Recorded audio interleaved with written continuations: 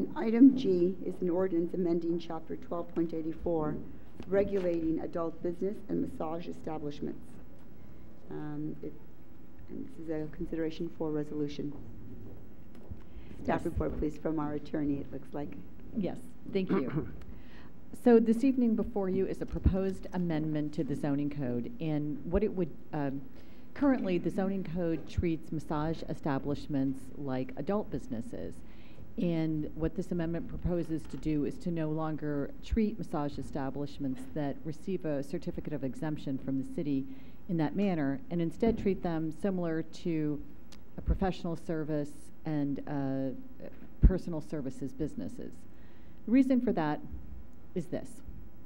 There is a new state law which changes how cities can regulate massage personnel and massage establishments. Prior to the state law being enacted, this industry was subject to regulation at the municipal level solely. And as a result of that, the city has a complete regulatory scheme that regulates both massage technicians by requiring them to prove certain educational requirements and undergo a thorough background check by the city, and if approved, they receive a permit. Similarly, for massage establishments, the applicant must undergo a thorough check and review by the police department, and if approved, receive a license. There are those in the massage industry who felt that they were being treated unfairly by being lumped in with adult businesses, and wanted to distinguish the legitimate practice of massage therapeutics as different from the sex industry, which is oftentimes some of these establishments are a cover for those activities. As a result of that, the state recently enacted a law and said that it would take over part of the regulation of the massage industry. And it would do that by certifying individuals who demonstrated certain qualifications. And once they received a certificate from the state, they can no longer be required to undergo any city process. Similarly, those establishments that are owned by a sole proprietor who is a state-certified massage technician or who employs only state-certified technicians would no longer be required to get a license from the city. So what that means is you end up having two different classes of personnel and two different regulatory schemes. Because the process that the state offers is purely voluntary. Not everybody is going to go and get a certification from the state. In that case, the city if the massage personnel or the massage establishment does not get the state certification, then they're still subject to the city's existing laws. If, however, they do get the state certification, then they're really subject to the state laws, and the state has really limited what the city can then regulate. So the city recently introduced an ordinance that addresses, the city council recently introduced an ordinance that addresses these changes in state laws.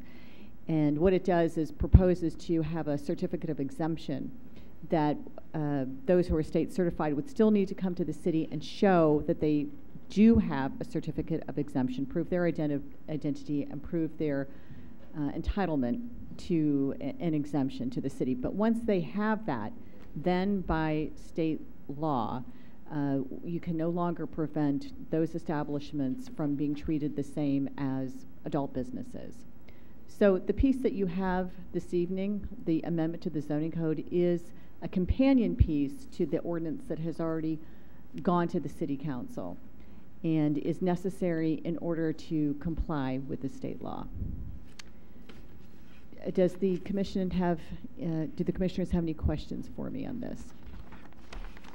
Any questions? I do have one. How does this compare to other cities? Is this mandatory, the same concept through all the cities? And when you say the city, is that the same for us as the requirements as other cities, or do we take a different position?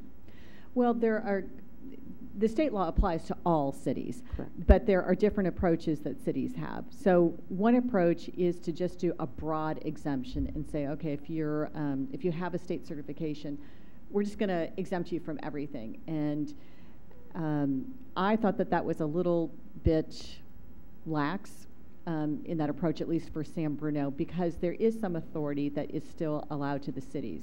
You can require them, as we are doing, to identify themselves, to obtain some proof from the city that they are entitled to this exemption. They're still subject to certain health and safety regulations. And so I didn't recommend that approach.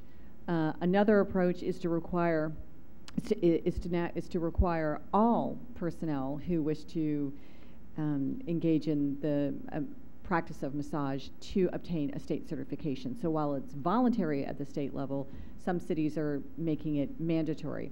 I also didn't recommend this approach because I'm not sure of the legal efficacy of that at this time. So I do anticipate that over the course of the next year or two, as things sort of shake out, there may be some amendments that we may need to come back to you with, but at this time, this seems the appropriate approach for San Bruno. Okay, thank you. Are there any questions? Okay, thank you. All right, so this is a consider a resolution. So is this an official resolution? Okay, yeah, so this is a roll call vote. Correct. So is there a recommendation for? We could just do the roll. Just do the official roll call vote? Okay. Commissioner Smoot? Aye. Commissioner Marshall? Aye. Vice Chair Chase? Aye. Chair Johnson? Aye. Commissioner Biasotti? Aye. And Commissioner Peterson? Aye. Motion passes 6-0. This will next go on to the City Council for final adoption. Thank you.